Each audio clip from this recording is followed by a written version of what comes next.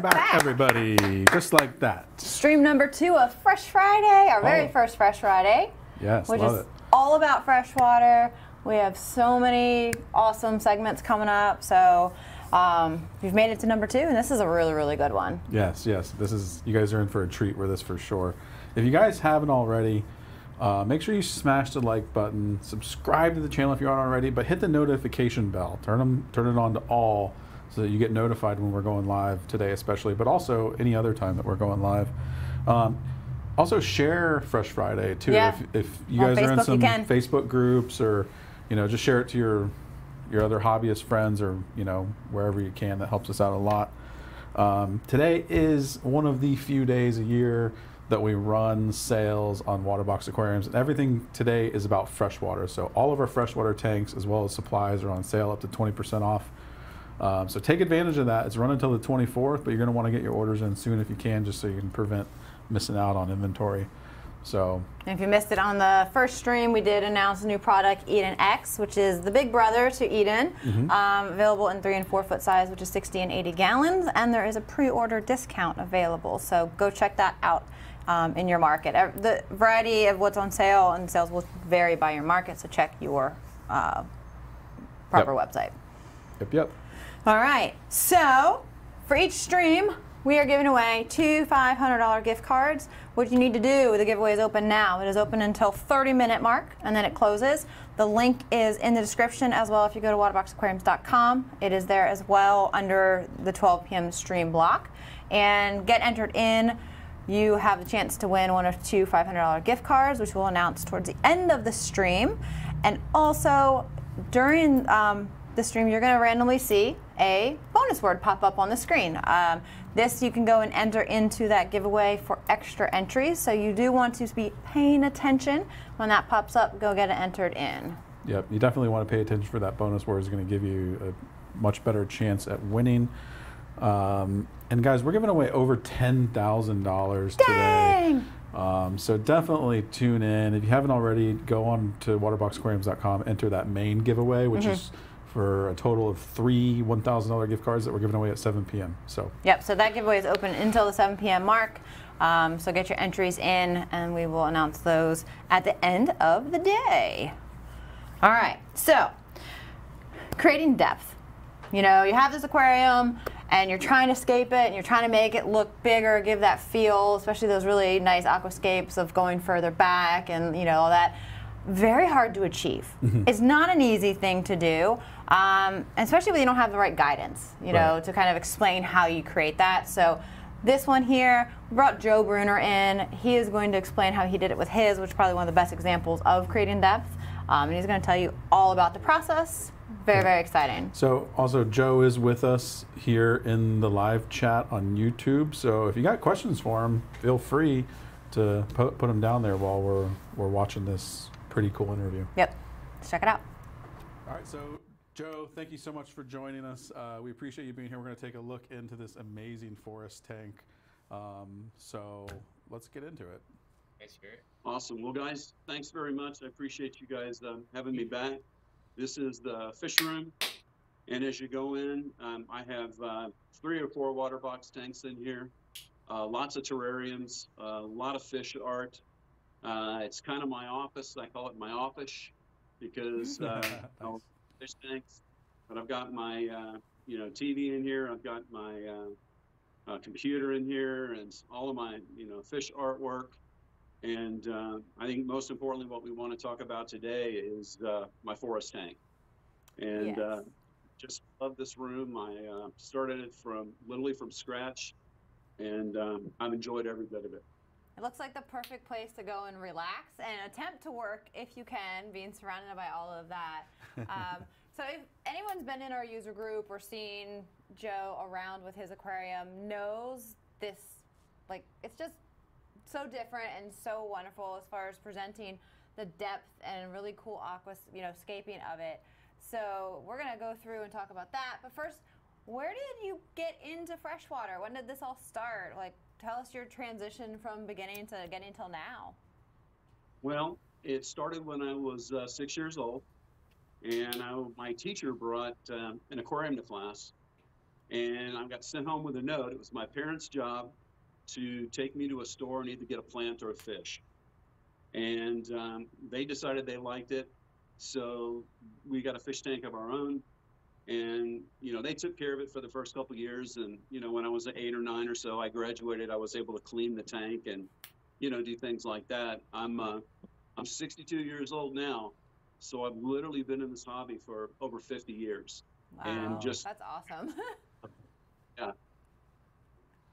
So you started out with kind of basic freshwater. When did you go more into this, what I would call some professional scaping, really? Yeah, like this is you're definitely hitting that professional level of all the different aquariums that you've done.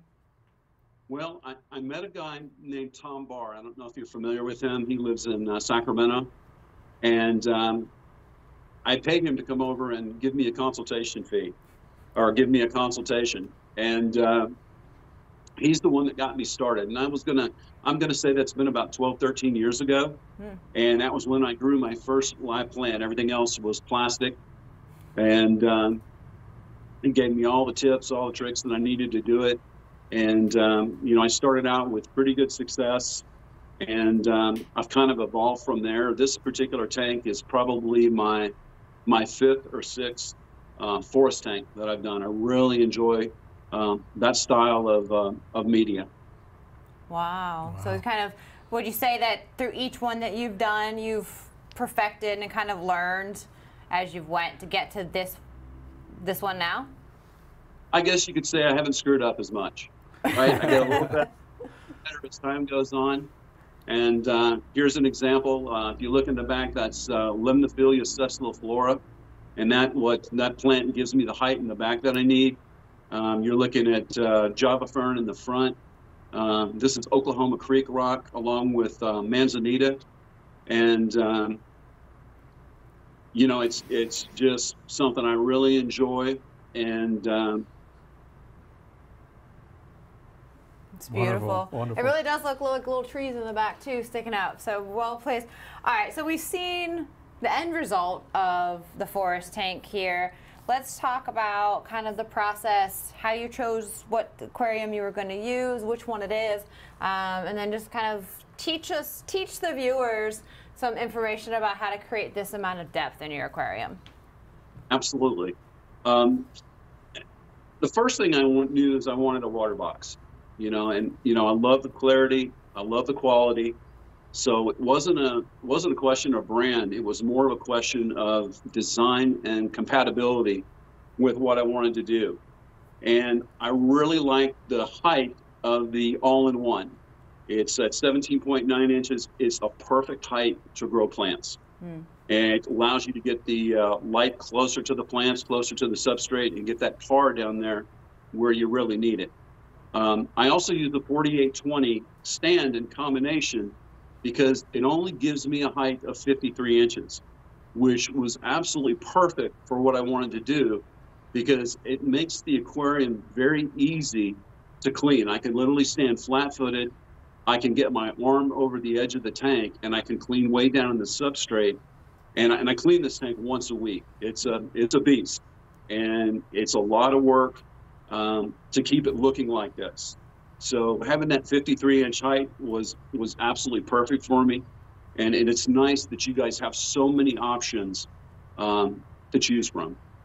So you say this is an all-in-one?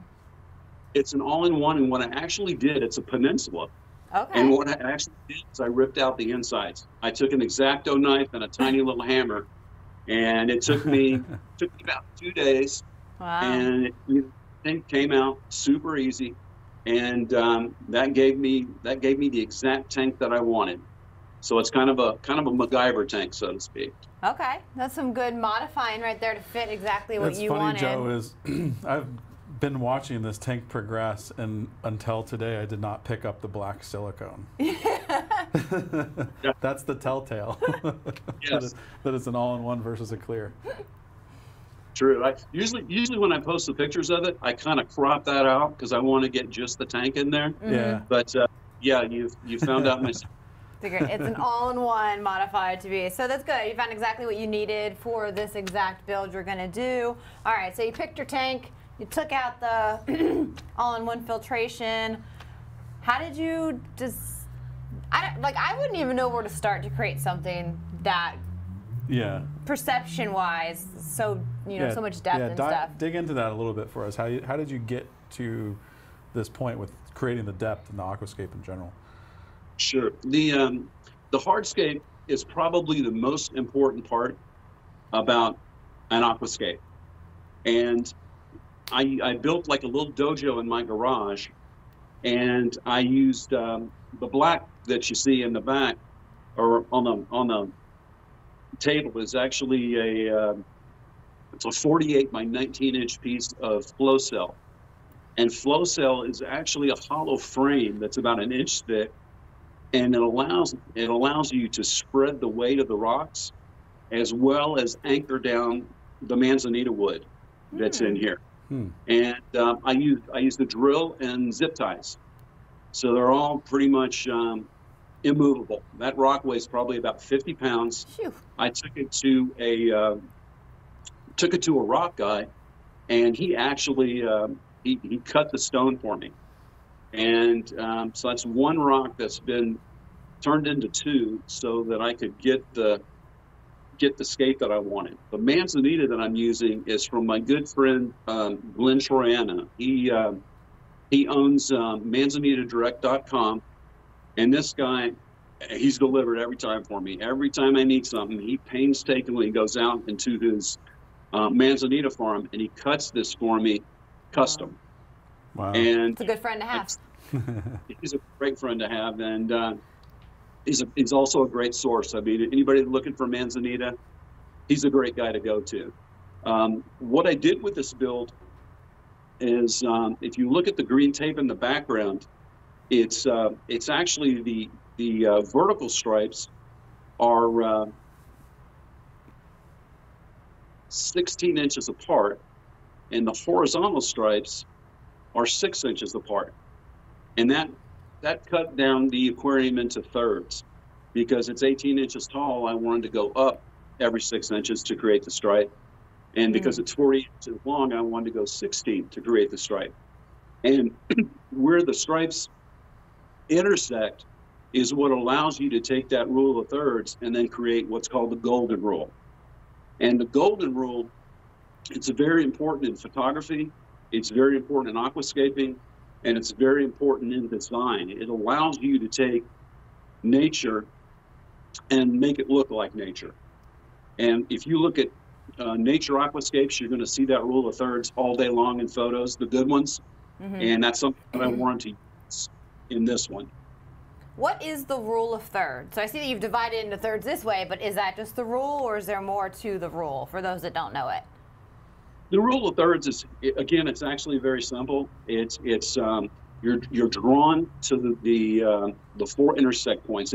It's almost like a rectangular tic-tac-toe in this one, and where you use the rule of thirds to create those 4 points, and that creates your golden rule. And if you notice, I've got the one log right in the place where the tape is. You can't see it, and then the tape that you can see, that's the rear of the dry creek bed that I have. Oh, okay, so the intersect are all blocked by wood, and then you have your focal point going to the one intersect, which is the farthest part. Yeah, and if you notice, everything is in like a triangle mode. You've got it sloping down towards the intersection, then you've got the right sloping down towards the intersection. Then when you look at the riverbed, it starts out small in the back, and that's what creates depth, and it widens out as you get to the front. You want everything big in the front and small in the back, and that's what helps you with depth. So in a sense, you can take the rule of thirds and you can also use it on the bottom, where you have your big pieces in the front, you have your medium pieces in the middle, and then you have your smaller pieces in the back. And that's kind of how that worked. Now, interestingly enough, as soon as I got this inside the tank, I went, oh my God, what did I do? I actually should have used your custom aquarium. I should have ordered a 48-24 because I really needed that extra 4 inches in the back. And I made a big mistake by not doing that. I should have gotten that one from you guys instead. And the reason I needed that 4 extra inches was depth. And I thought, what am I going to do? You know, I spent all this money, I've spent all this time, I have thousands of dollars invested into this tank. And holy smoke, I've got the wrong size tank. And so I had to come up with an idea. And I thought about a paradigm shift, which I learned about in school. And basically what it is, it's thinking outside of the box. And so in this case, it's kind of like thinking outside of the water box. So what I did is I built a thin, skinny table made out of 2x4s. And I have a 2x4 on top, 2x4 legs, and a 2x4 base. And what I did is I drilled that, and I went to Menards across the street, and I got dowel rods. I got 1/4-inch dowel rods, 1/8-inch dowel rods, and 1/16-inch dowel rods, and I drilled them, and I put all those little pieces in place, painted them the color of the wood, and then I slid this behind the aquarium to give me that extra 4 inches. And here's the video of it being slid in place. Okay, so that gives you the far off kind of distance into the build. That you didn't have enough room to basically use all the ones that you originally wanted to. Is that what happened? I just didn't have enough room in the back to place the smaller ones to get the depth that I wanted. And I'll kind of lean over here so you can kind of see it, what it looks like right now.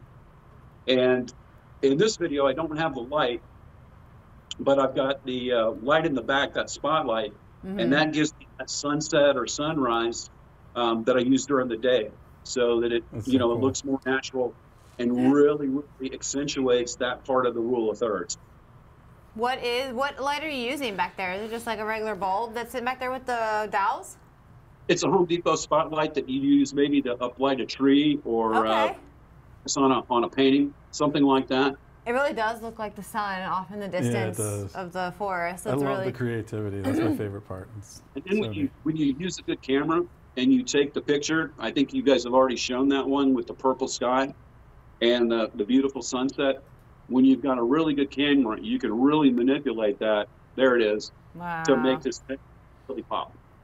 So every time I see this aquarium, I've kind of watched as you've built it up, and I just still can't get enough of just looking at it. It's just so stunning. Yeah, Well, I appreciate that. And that means a lot to me. When I originally built this tank because I wanted to compete in the international contest, and when I slid that those dowel rods in the back, that basically would disqualify me from the competition. Oh, wow. So, kind of, you know, it's kind of a bittersweet moment, but in all reality, that, you know, the tank isn't for those guys. The tank is for me and the people that enjoy seeing it.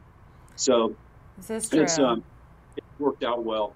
Talk to us about the riverbed that you've made, because it actually looks like there's water running through the riverbed, and you know, it's just really nicely made to be. I mean, how does it stay in place? Does it stay looking like that? You know, what did you do to create that actual river look? It really does. If you kind of pause the picture right there, I don't know if you can, but you see the water. That's actually a mirror on the bottom. Oh. And so that gives it that water effect. And then the wood is actually, again, I just drilled the end of it and zip tied it to the flow cell, and it's just leaned up against the rock. If you notice, one piece is really large, another one is medium, and then the ones behind it are really small, tiny little pieces of wood that, again, give you that depth. Yeah. Also, the rock that I used, I've got about 3 or 4 different sizes of rock. And believe it or not, those little rocks in the front that you see right now, I pulled those out of my neighbor's yard. I had to do it late at night so she could catch me, but you know, got them in there, and that looked pretty good. But I took you know, smaller and smaller rocks as I went towards the back, and again, that's what gives you that depth.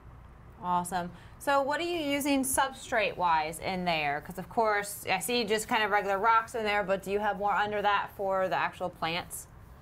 Again, I wanted to save a lot of money, because, you know, the more money you save where you can, the more money you can spend on the, the good stuff, the Yeah. lighting, Yeah. canisters, things like that. So believe it or not, I've got crushed lava rock in there at 18 cents a pound, and I've got organic potting soil, sand, and a peat mix that I got from Home Depot. All right, And I like it. Yeah, mixed all that up, and I covered it with water so that I could leach all the ammonia out. It took about 2 weeks. And I filled that in on top of the lava rock. And on top of that is where I spent a little bit of money. I got some flu ball shrimp substrate and put that over the top as a cap so that my dirt doesn't cloud the water. And it's a great planting medium. The lava rock in the bottom, it allows for better water flow, so you don't have those dead spots.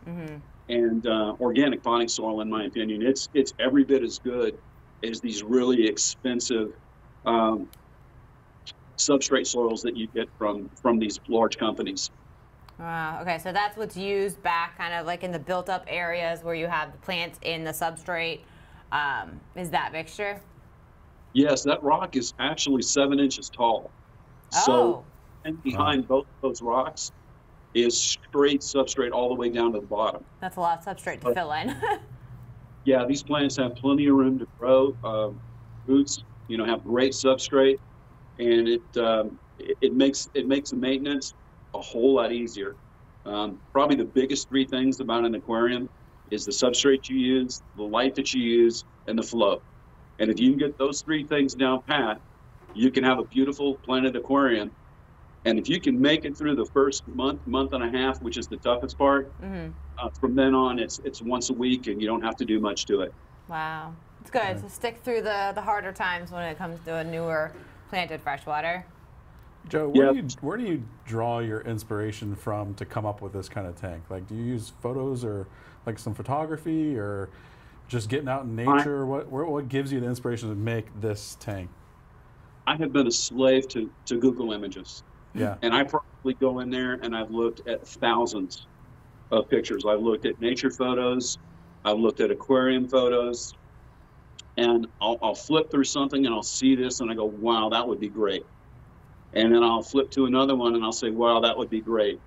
And then I'll flip to another one and I go, man, if I took those 3 and tried to combine them, I could have something that no one else has done. Right. For me, that's where it's at. I mean, I haven't had an original thought in my entire life.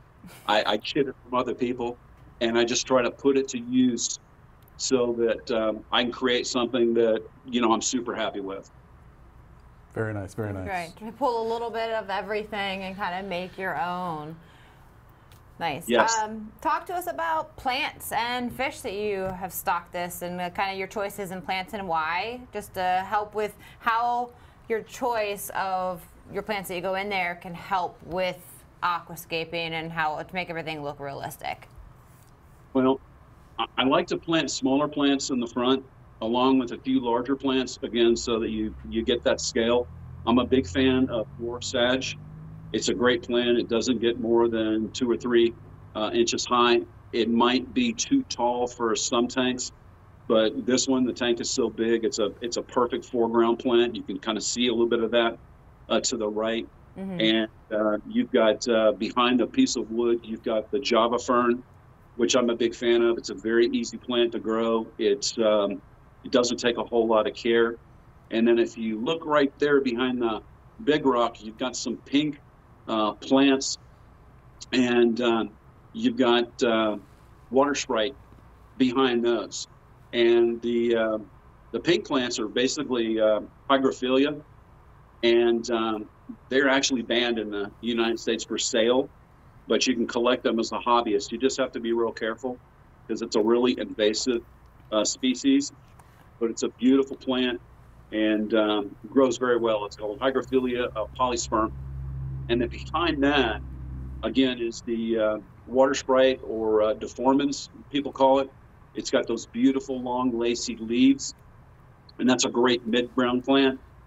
And in the back of this particular tank, which you're kind of a little bit low, but if you raise the photo up, you could see the Limnophilia sessiliflora. And also I had I pulled all of that out about a month and a half ago. And so my next attempt is to take a plant that is absolutely beautiful. It's a red plant.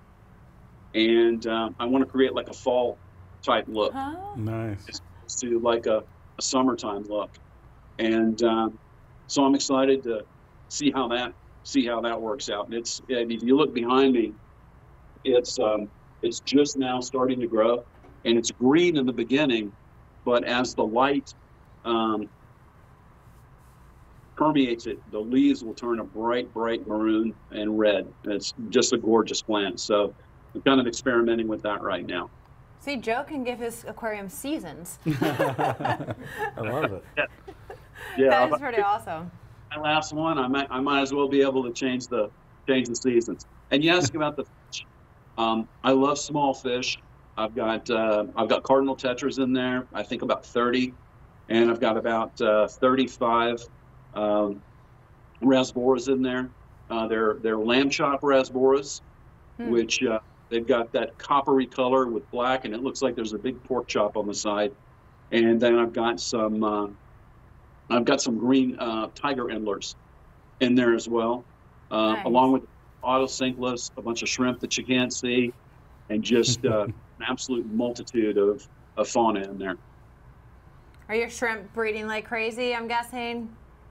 They are. You know, it's interesting. I don't see them a whole lot because what they've done is they've gotten down into that flow cell grid that I created, and you know they're moving the soil around, they're aerating it, come out at night and clean it, and although I don't get to see them a lot, they're doing a lot for my tank, and you know, obviously that's much appreciated. Are they varieties of cherry shrimp? I've got some super red cherries in there. I think I showed the super red cherries to you the last time you guys did. It's a beautiful combination. They're super red, and they've got a little black hue to them, so it's almost like a black cherry. Wow. And then I've got a lot of Amano shrimp. They're not the best looking shrimp in the world, but they eat algae. I mean, just like there's no tomorrow. Yeah, those are really good cleaners to have for a planted aquarium. They'll take care of a lot of the bad algae. Absolutely. All right, so we talked about what's in there. How about what are you running on this for lights and flow and canister? Like we talked about, you said they're very important parts to this. What are your choices on this setup? Well, I'm an absolute huge fan of Chihiros, and this is a Chihiros 120 Slim, and the 120 just means it's 120 centimeters long or 4 feet. And this gives you red, it gives you green, gives you blue, it gives you yellow, and it gives you bright white. And you can actually take this and use an app on your phone to customize it so you get the colors that you want. And on the bottom of the tank, my canister filter is an 850 Biomaster thermal, and it has a pre-filter in it that I take out once a week. It takes me 5 minutes to take out the pre-filter, clean it, and put it back. And then I'm supposed to clean out the main filter every 6 months. And I took it out after 4 months to clean it, and it looked like it was brand new. Wow. So the filter, by cleaning it once a week, and again, it's like a 5-minute process, it's catching everything that gets into your media. And, you know, you want your media actually to be clean. You'd think you might want a bunch of dirty water in there because it would make sense for the bacteria. But bacteria actually love clean water as much as fish do. So that was really important. I've also got a thermometer in there, and it's a 300 watt. And basically, for heaters, you want about 1 watt per liter. And I didn't really do the exact math. I knew it at one time. I've kind of forgotten it, but I think this is about a 280 liter tank once it's full. So I've got more than enough heat for the tank. And in addition to that, I used a Kedco Fire Engine Red. This is so cool. I should have taken a picture of it for you, but it's a 5-pound CO2 tank that they use to brew beer with. And it's done. It's got a great logo on it. It looks really cool. I've got that hooked up to an F-zone regulator, and my regulator feeds into a quantity CO2 diffuser, which goes directly into my outflow from my 850 Thermomaster. Nice. Okay. So it sounds maybe a little technical, but it's really easy to set up, and it's there. Everything's on a timer, so that my CO2 comes on about an hour before the lights do, goes off about an hour before the lights do as well. And lighting is very important. I only give this tank 6 hours of light. Oh. And the reason I do that is because I don't want it to be infested with algae. I tried it once. I thought I had overcome it, and I popped it to 8, and boom, I had an algae bloom. Wow. So, with all the fertilizer and everything that I'm putting in here, and the strength of the light, I try to keep it to about 6 hours. Good to know. Very cool. So so nothing of the CO2 is actually seen inside the tank because it runs into your canister? Actually, what happens is the CO2 goes through a Quantum V diffuser, and a little tube runs into the outflow, and the outflow is actually below the tank. Oh. So everything is hooked up. So the CO2 goes from the tank through the regulator, through the diffuser, and the diffuser breaks everything up, and then it's introduced into the outflow. So my CO2 is actually coming out of the outflow. You can't see anything. Nice. So everything is hidden. So you got great equipment on there. What does that lead to for your maintenance schedule to keep up with a Planet Aquarium like this? Well, the maintenance schedule is something that I do literally every Monday. And I take half the water out. I turn off my canister. I clean my canister. I take a magic eraser and the non-chemical one, and I go inside. I clean the inside of the glass, and then I fill it back up. And I'm going to send you a video of something I've done. You can't really see it. If you knew what was behind my wall, you'd understand why I'm so happy about this room. It's my laundry room, and I have a laundry sink behind this room. And I drilled a hole through the wall so that when I want to turn the water on, all I have to do is go into the laundry room, flip the switch, and it fills up the tank from a piece of PVC that I have drilled through the wall. Beautiful. Nice. That's a great way to do it. Yeah, I love automation, or as much automation as you can when it comes to water changes. Oh yeah, and then when I want to drain the tank, all I do is go in there and unscrew the tubing, and it drains the water. Wow. So it's literally no work. I've got a my apologies. I've got a Waterbox 16. It takes me longer to do a water change in that than it does in my 65. We always talk about how important automating and making maintenance easier is. We always usually kind of say it in reference to saltwater, but with freshwater it's the same way. The easier you can make it if you have the room or the means, do it, because you're going to enjoy more time with the aquarium, less time doing maintenance. Yep. Oh yeah, yeah. It's a great situation to have that for sure. Smart. I love that. How about dosing and stuff, or do you need to do any dosing when you're doing regular water changes? Yes, I'm using APT fertilizer. It's a great fertilizer. Dennis Wong puts it out, and I use the same amount each and every time. I usually do it after my first water change, and I do it in the middle of the week. I do also add a little bit of they call it liquid CO2, even though it's not. It's a C-Chem product, and I put that in because it's basically an algicide. And if you put the right amount in, it's going to help with your algae, but it's not going to harm any of your fish or any of your invertebrates. And I do that usually. I do about a capful of that a day. Okay, nice. Seems pretty simple. Yeah. And I've got a whole house water system, so I don't have to treat my water at all. Even better. You got it down to a science, it seems. Well, like I say, lots of mistakes. Yeah. Speaking of that, okay. someone who wants to get into, you know, live plants, you know, more professional scaping, freshwater in general, what kind of tips and tricks and like knowledge would you pass along to that person? Well, I told you guys this the first time we did the interview. Patience is the key to success. And, you know, it takes a long time to properly set up a good quality planted tank. So you have to be patient. The other thing you need to do is you need to do your research. Because if you don't do the research, you're going to make a lot of mistakes, and it's going to cost you double to fix those mistakes. So I would recommend buying a good book. You know, you can watch tutorials on YouTube. They're very helpful. There's a guy out there with an aquascaping book. His name is George Farmer. He's from England.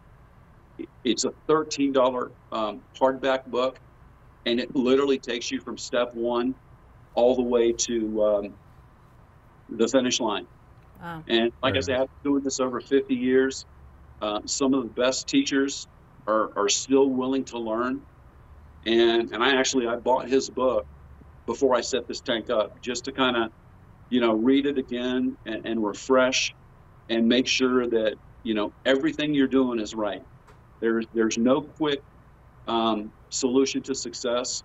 You literally have to, you know, read some type of information from front to back to make sure that you're properly educated before you start a planted tank. Because if you don't, within 4 to 5 days, it's going to be covered with algae. No one wants that. No one wants that. The brutal truth. Yeah. It is. It is. It's a $13 book. Again, by George Farmer. It's an aquascaping book. You can get it on Amazon. It'll save you hundreds and hundreds of dollars. Thank you for the suggestion. I'm sure that's going to help a lot of people out of where to kind of like get some good literature. Absolutely. You know, and there's a lot of information on YouTube. So, you know, the most important thing is you just try to put off the excitement of building that tank, get prepared, and then, you know, do it the right way. Love it. Very good advice. Yeah. Be patient, do your research. I think that kind of follows for like pretty much all hobbies, animals, you know, kind of equates to that. And it is really the best, most solid information that you can give. Yeah, absolutely. Did forget to ask, how long has this water box been set up? Like, when did you build this out? Oh, let's see. I started it in January. And you know, I got to mention this too. One of the things that I tried to do for the hobby is, you know, again, I'm 60 years old. I don't move around as well as I used to. So I knew I was going to need some help building this because it was just me. So what I did is I went to my aquarium group and I put a notice out that I would mentor somebody to teach them how to start a planted tank in in return, they would help me build it. That's awesome. I got a really nice passer that I had about 15 people that responded, but his was the best reason. And he came over, we worked for about a week to get everything set up. And I think he's bought 2 water boxes since then. So, wow. You know, good for you guys and definitely good for me. I didn't have to work nearly as hard as I thought I was going to. Gave him the freshwater itch and got him started. That's really awesome because, that's you know, really good. There's not a lot of people out there that do take people under their wing and kind of show them the ways. They do rely a lot on YouTube and, like, you know, maybe aquarium groups and stuff. So that's a kind of a cool thing to maybe other people should try and, like, pass around as an idea. Yeah, it's such a great idea. Love it. Well, the tank is beautiful. I can't wait to see as you change its season. I'm looking forward to that and the way that it kind of matures and grows over the next years. Yeah, and if you guys want to see a bit more of Joe's tank, if you're not already, hop on our Facebook group. You have a lot of it there, right? Can the viewers find you on Instagram as well? My name, and they'll pop right up. Okay, cool. And for any social pages or anything that you have that is kind of centered around your tank or just groups? You know, I post on your site. I'm the administrator for the Wichita Fish Owners Group. We've got about 3,000 members, and we just did a big huge auction, so we got a lot of people involved that way. But I'm really, I don't have a YouTube channel. I don't do anything like that. I'm not in it to make money. I just try to give back because I love the hobby.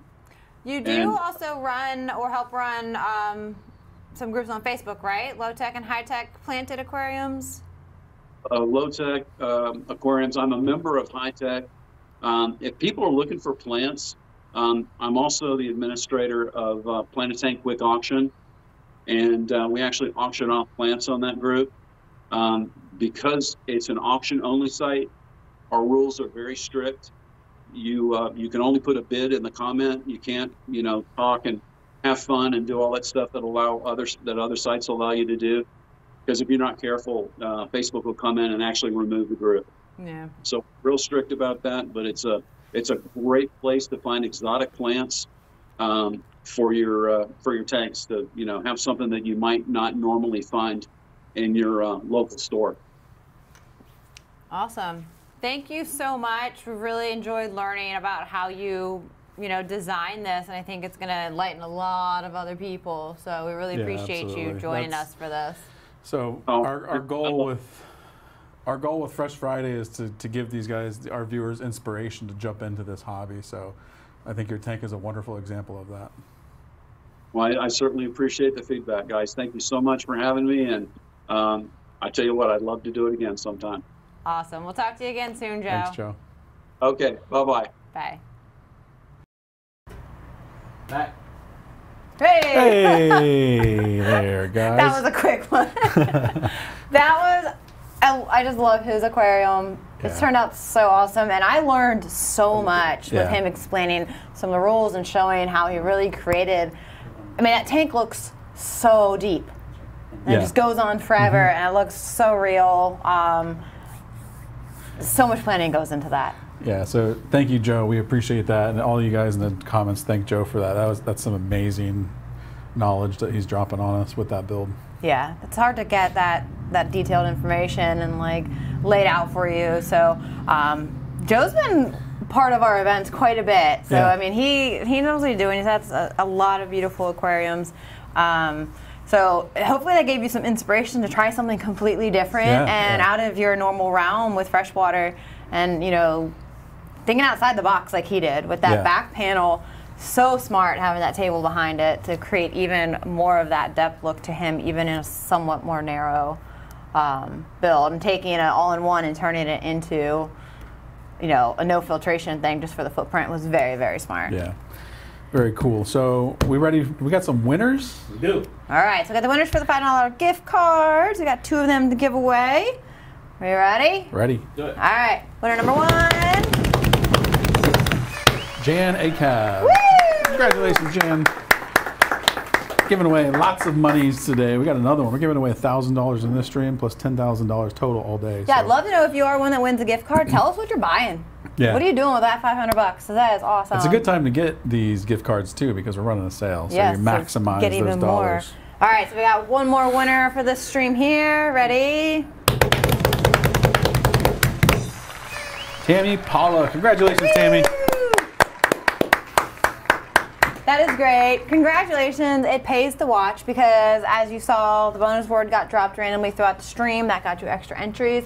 We will have that again at the 1 p.m., which is coming up real soon. We'll see you in a little bit. Yep. And we have live aquascaping from James Plemons. You don't want to miss that. And we'll see you in about 15 minutes. See you guys. See you. Make sure to smash the like button, subscribe to the channel, and hit the notification bell. Don't go anywhere. Make sure to join us on the next Fresh Friday stream for more guests and giveaways. And don't forget, Fresh Friday is the best day to save big on your new Waterbox aquarium. For more about Fresh Friday, visit waterboxaquariums.com.